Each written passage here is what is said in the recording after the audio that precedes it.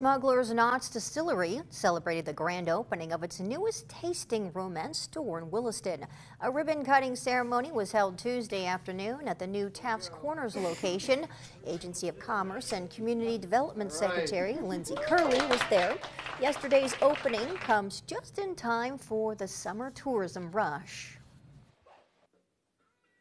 Today's ribbon cutting is a celebration of our opening of our Williston store. This is my 6th retail store in Vermont, and I'm really excited to be here for the locals. The new location will be open daily from 11 to 7.